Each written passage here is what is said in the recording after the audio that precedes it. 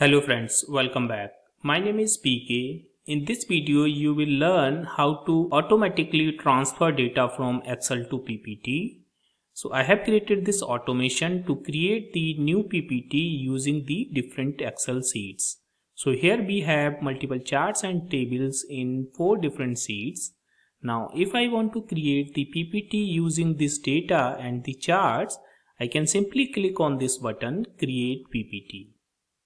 As I will click, it will create the PPT as per my predefined format. So here you can see it has put all the charts and tables. And it is fully automated. You can add new sheet here. Let's say I'm adding a new sheet. This is sheet 1. Let's say I'm putting here test automation. And we can put here some data. So let me copy some data from here. So let's say I'm taking this sales by product and let's paste this here. Okay, let's go to the view and remove the grid lines from here. And now if I will go to the settings sheet and I will click on create PPT. So this time it will add a new slide, the last slide, which is test automation, and it has copied this table. Alright. And if you want to add some chart also, let's go to this sheet and here select this table, insert a chart.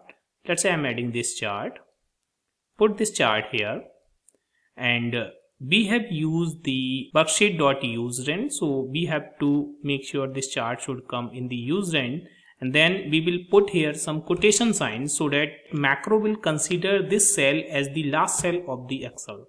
Now it will create the range from here. So this will be our used range. Okay, make sure our chart should come within this range.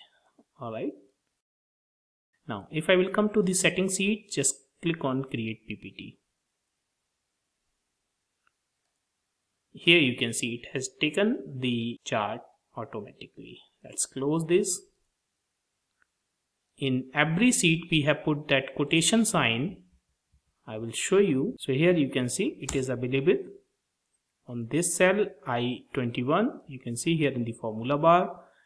Sales by product also we have the quotation sign here in this cell. This is M17, you can see here, and similarly here also we have the quotation sign, this cell, and 19, and here also we have this one. Okay, L18. Alright friends, so this quotation sign just to create the used range as per our requirement. Now I will show you the coding part also, and I will explain you step by step how you can create this automation in your Excel VBA. So let's go to the developer tab, Visual Basic.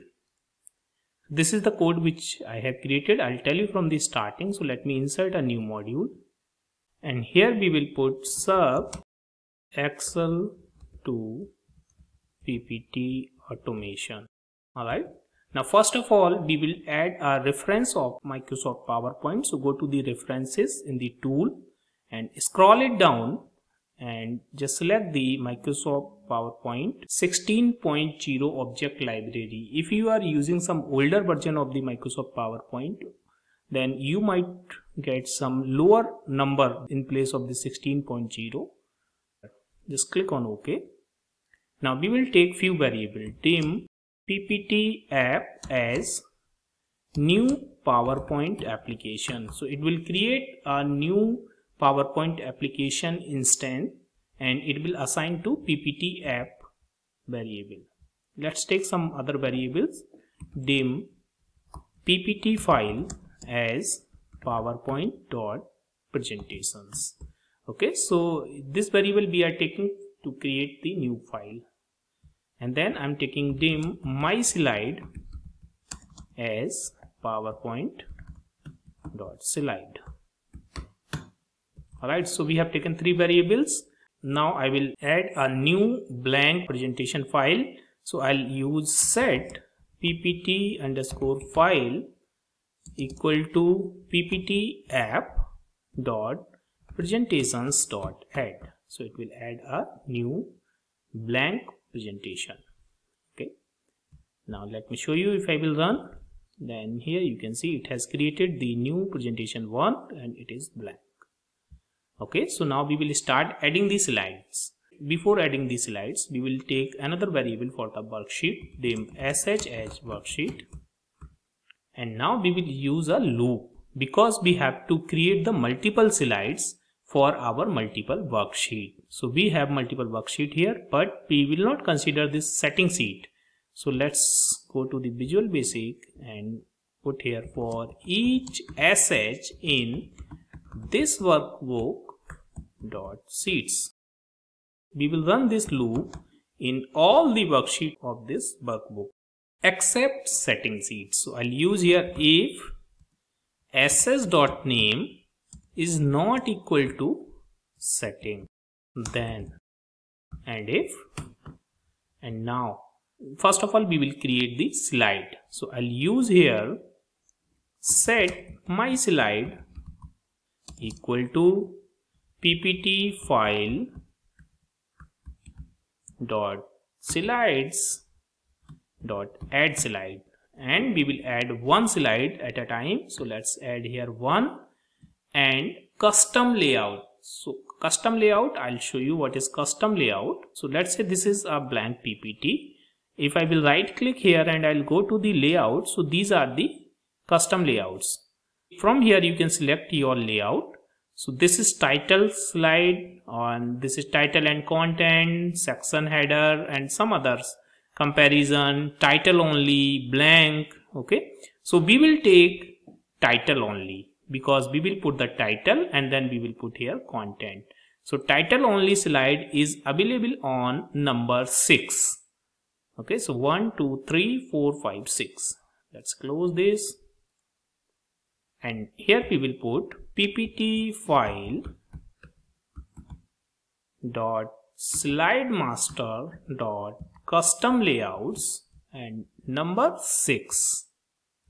Okay, and just close the bracket. So we have put here add slide 1 and the custom layout ppt file dot slide master dot custom layouts number 6. ppt file is the new presentation file, this one. Okay, all right. So we have added new slide.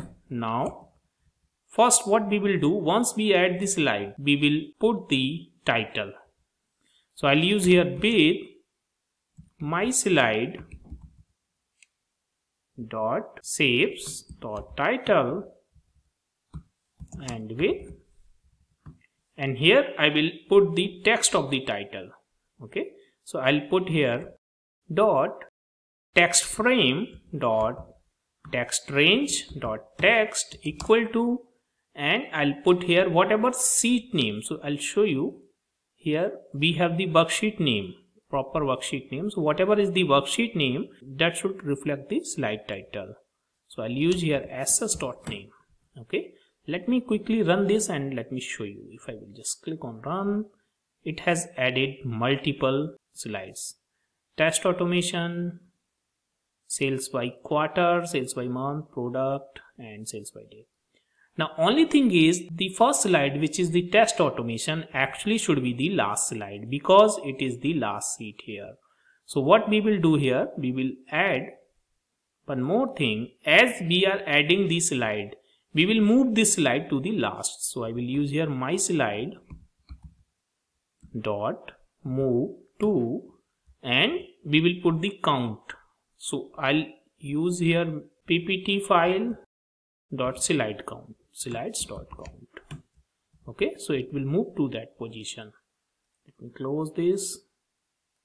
If I will run now, so here you can see first it is showing the sales by day and last will be test automation. Okay, now let's format this. Like we can align this center, we can put some background color, whatever we want to put, some font color, let's say white font, and we can change the height of this little bit, and we can change the font also. Let's close this. Now we will put some other code. Let's take here text frame dot text range dot font dot color, and here we will take the RGB color code. Okay, So font color we will take the white color, and background color we will take little dark color. So I'll show you. I have taken the RGB color code here. You can see for the font I will take this is for the white, and I have taken this one also for the back color. So let me copy this and I'll explain you step by step. The next one we are filling the back color. So dot fill back color dot RGB, and here we have put the RGB color code. You can put the RGB color code for any color whatever you want. And then here we have put the dot text effect alignment. We have taken the center aligned. Then the font name we have taken the Arial rounded empty bold, and the height of that title we have changed to 50. Now let me run and let me show you. So here you can see it has been formatted and it has been aligned center. Now the title is completed. We will copy the text and we'll paste here. This was for the title. Okay, so let me put here some comments. Format title, and then here we will copy data and chart. Okay, now from the worksheet I'll use the use range and I will copy this range as picture. So I'll use copy picture space. The first thing we will take appearance as Excel screen, not printer, comma. Then the picture format we will take here Excel picture.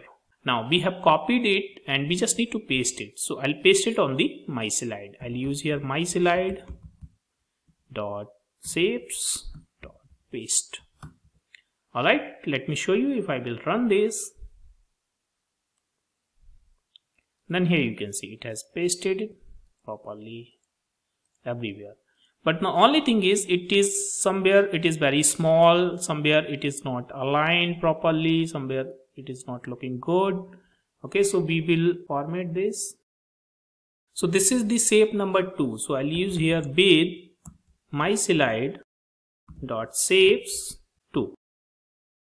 And with we will make sure the ratio of height and width should not be changed. So I'll use here dot lock aspect ratio equal to true. Okay, then the next thing is I'll change the width of that picture. So I'll take dot width equal to, and I'll take whatever the width of that slide minus 30 or 20 or 50. Okay, so that it can be adjusted properly. So I'll use here dot width, and here I will take ppt underscore file, which is our main presentation file, dot page setup dot slide width, this one, minus, let's take here 30. Now if I will run, so here you can see now the shapes are looking pretty much good, but we have to move this little bit left side. Okay, so let's change the height also. So first make sure the top should be 0 so that we can check if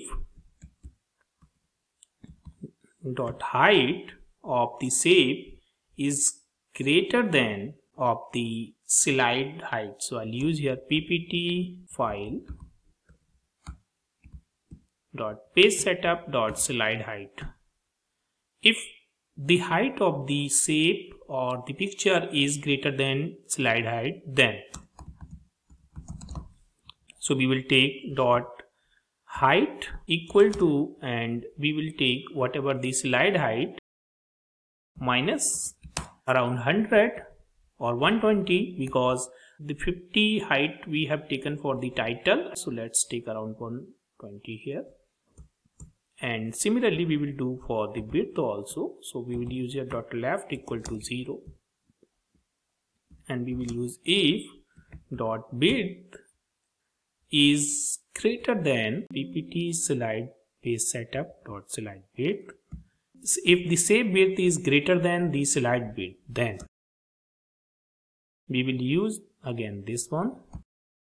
Okay, because if we are changing the height here, the width also might get changed again, although we have used this code here, but we are using this again here. Okay, let me run this and let me show you what will happen. Alright, so it is showing the correct one, but we have to change the left and the top. So we will use here dot left, and the left we will take whatever space available. We will divide it in the two parts so that it will be available in the center position. And how we will get available space? Whatever the width of the slide minus the width of the shape. Okay, divide it by 2. Let's say slide width is 100 and the shape height is 80. So we will get the 20 and we will divide it by 2. So 20 means 10 on the left side, 10 space on the right side. Okay, and the top, so let's take the top around 100 because 50 we have given for the title. Let's run this. So here you can see it is working perfectly. Alright friends, now if I will even remove this chart from here, from the test automation, this should be aligned properly still.